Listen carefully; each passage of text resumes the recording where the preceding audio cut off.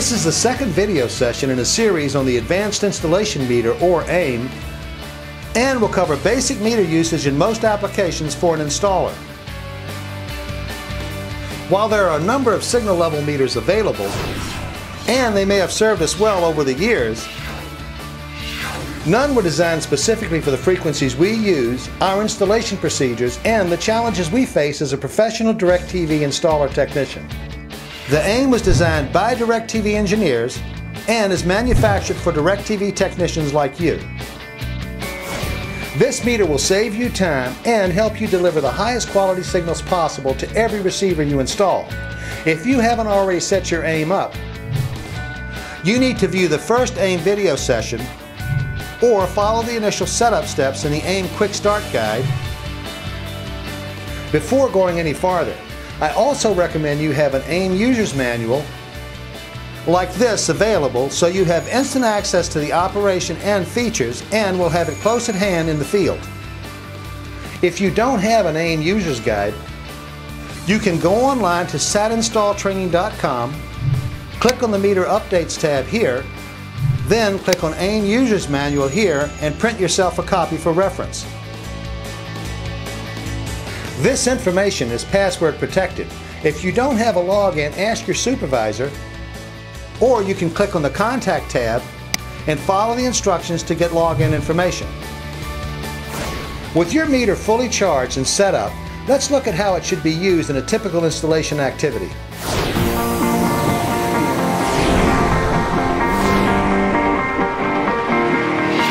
Unlike other meters you may have used in the past, the AIM allows you to store information about the task you performed for the installation and records associated with the account number. To enter the account number and other vital information, first you need to turn the meter on. This is done by pressing the power button here and holding it until the meter comes on.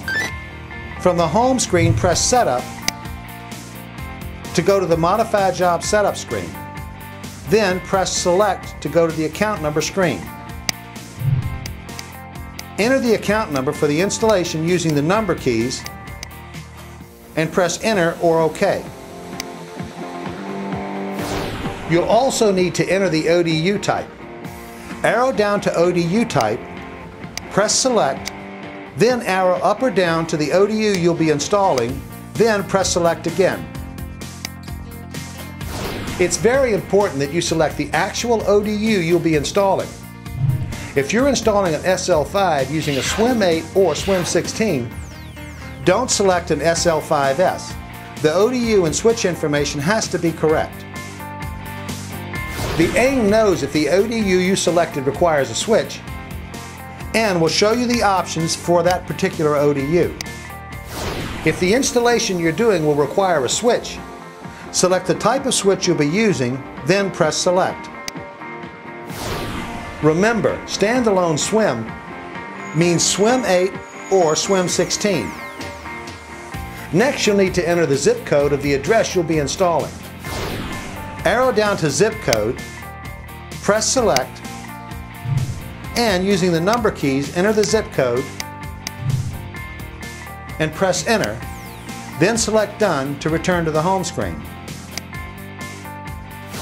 The zip code is very important since it will be used to determine the signal strength for your area during installation verification. These settings become default settings you'll need to change from job to job. With the job set up in your AIM, you're ready to start the install.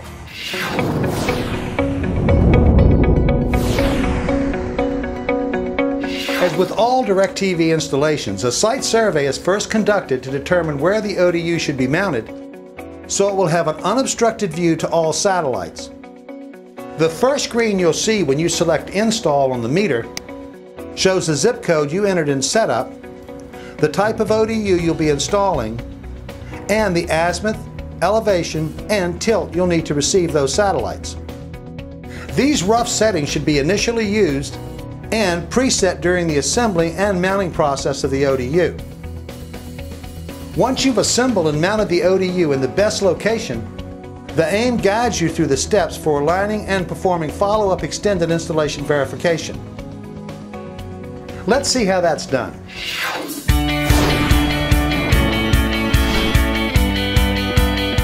The steps required for aligning an ODU vary depending on the type of ODU. All ODUs require course adjustments be made in azimuth and elevation, and the 95-degree ODU used for DirecTV International programming also requires an adjustment in tilt. To make your course alignment, move the ODU adjustments in the appropriate direction while using the aim to determine the position where the ODU receives the maximum signal. Slimline ODUs require fine adjustments, or what we call dithering, in both azimuth and elevation to hone in and receive the maximum signal power.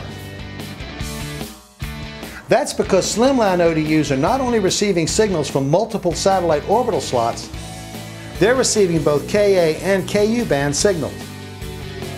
The Ka band is much narrower than the Ku, and fine-tuning is critical to receive the best possible signal from all satellites and orbital slots. Here's how you align and dither a slimline ODU using the AIM. After you've assembled and installed the ODU according to the DirecTV procedures, connect the AIM's ODU F connector to the ODU LNB output. Turn the meter on. When you're in the home screen, press Install, and you'll get the Pre-Configure ODU screen. Press Next on the Pre-Configure ODU screen. If the installation includes 2 ODUs, the Select ODU screen appears. We'll be aligning the slimline, so we press Select. You'll now be able to perform the course azimuth alignment. Here's how. While monitoring the signal on the course azimuth and elevation adjustment screen, slowly rotate the ODU on the mast to the left and right until you have reached the maximum signal. It's important to keep in mind that all LNBs are different. Some will peak around -30, while others will peak around -25. Once you've reached maximum signal level, lock down the mounting bracket collar on the mast. With the azimuth alignment completed, you can perform the course elevation adjustment. First, loosen the ODU elevation lockdown screws. While monitoring the signal power bar on the course azimuth and elevation adjustment screen, rotate the ODU in the elevation direction until the AIM indicates it's locked on the signal and maximum signal power is reached. You might need to alternate between the course elevation adjustment and the course azimuth adjustment to get the maximum signal strength. Once you've gotten the maximum signal, tighten the elevation lockdown screws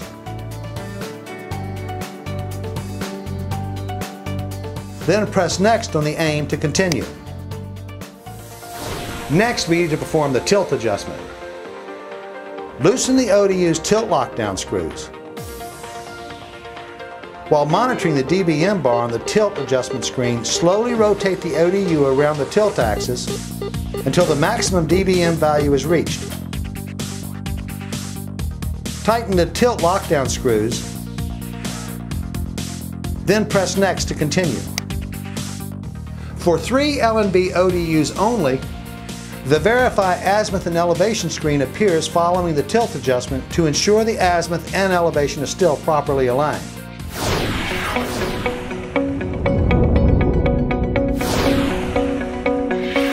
To perform the fine elevation adjustment for slimline ODUs, first loosen the ODU elevation lockdown screws.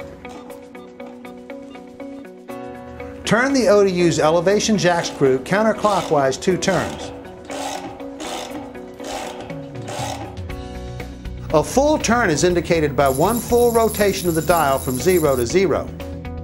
Fractions of a turn can be counted by using the numbers on the dial. On the fine elevation adjustment screen, press Set Reference to set the reference value. The AIM sounds a confirmation tone and displays the reference value. In some cases, the meter will ask you for another turn when dithering. This means that you're not far enough down from the peak. Once you've achieved a confirmation tone, zero out the readout dial on the elevation jack screw. Now turn the elevation jack screw clockwise slowly while counting the turns until the meter begins to sound a series of beeps. This indicates the reference value is within 1 dB. Continue turning until the meter sounds a confirmation tone and the signal power matches the reference value. Refer to the ODU's dial and enter the number of turns it took to return to the reference value, then press OK. Zero out the readout dial on the elevation jack screw. By using the number appearing on the AIM screen, turn the elevation jack screw counterclockwise that number of turns. Now tighten the elevation lockdown screws and press OK, then Next to continue.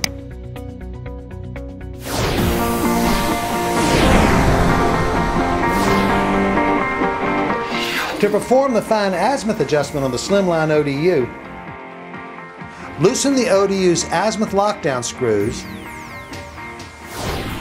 then turn the ODU's azimuth jack screw counterclockwise 2 turns.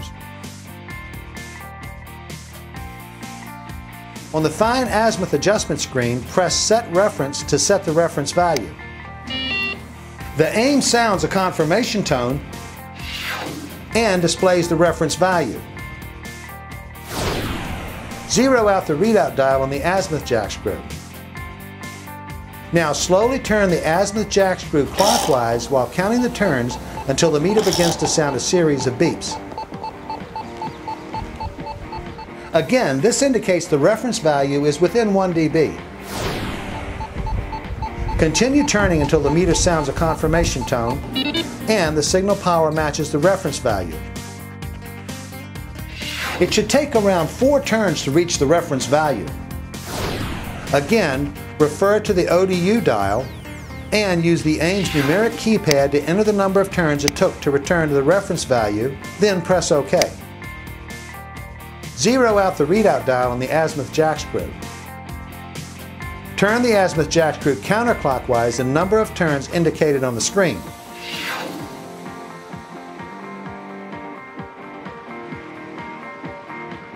Tighten the azimuth lockdown screws, then press OK, and then Next to continue.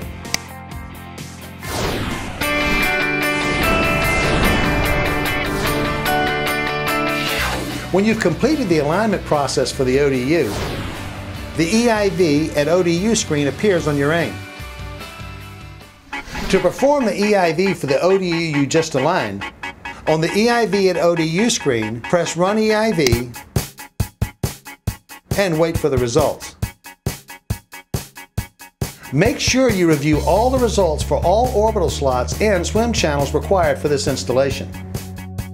A satisfactory result is indicated by a check mark and a problem indicated by an X. If an X appears in any orbital slot, press Repeat EIV to confirm the problem. If X appears again for 1 or more orbital slots, press EIV Detail to determine which test failed. Press Next to view the details for another orbital slot, or press Back to scroll back through the details to the EIV at ODU results screen. When you finish reviewing the EIV results on the results screen, you can press Done to return to the home screen.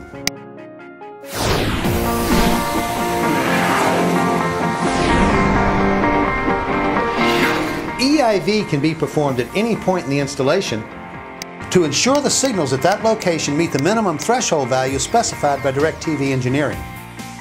Keep in mind you can pass EIV and still have potential problems within the system.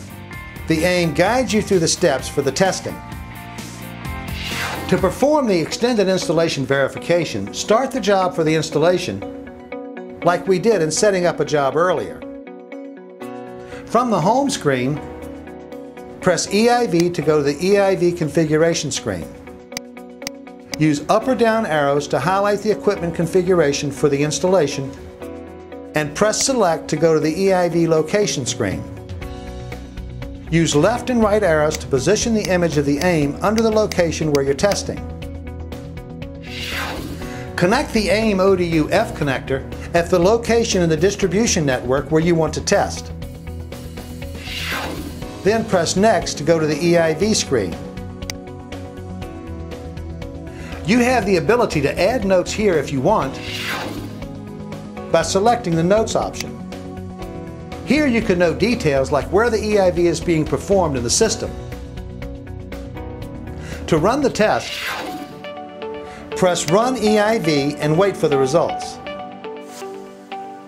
On the EIV results screen, review the results of all required orbital slots and swim channels if applicable. A satisfactory result is indicated by a check mark. A problem is indicated by an X. If you have an inconclusive result, it's indicated by a dash. If an X or dash appears for an orbital slot, perform the following steps. Press Repeat EIV to confirm the problem. If X or dash appears again for one or more orbital slots, press EIV Detail to determine which test failed. Troubleshoot any failures following standard troubleshooting procedures. If you'd like to perform EIV for another location, you can press EIV from the home screen and select your configuration and select another location of the system to run EIV. When you finish reviewing EIV results on the EIV results screen, press Done to return to the home screen.